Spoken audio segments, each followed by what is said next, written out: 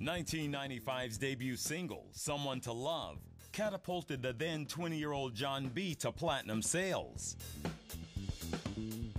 But respect was still slow in coming for the babyface protege. Even though we had success at radio and we had the Grammy nomination and stuff, like, you're still gonna get pushback because of the color of Jon's skin. When most people see Jon, they don't know if he's white, they don't know if he's light-skinned, and most people assume that he's black. On the first album, they kind of dressed him up and made him look like a light-skinned El DeBarge. So a lot of people thought that he was this light-skinned black guy. When people started finding out that Jon was white, they were kind of dumbfounded, because they were like, how does a white boy sound this authentic? I went to the R&B capitals of the United States, and you'd be like, all right, you're pretty good for a white boy. But white boy, white boy, white boy, sound just like Babyface.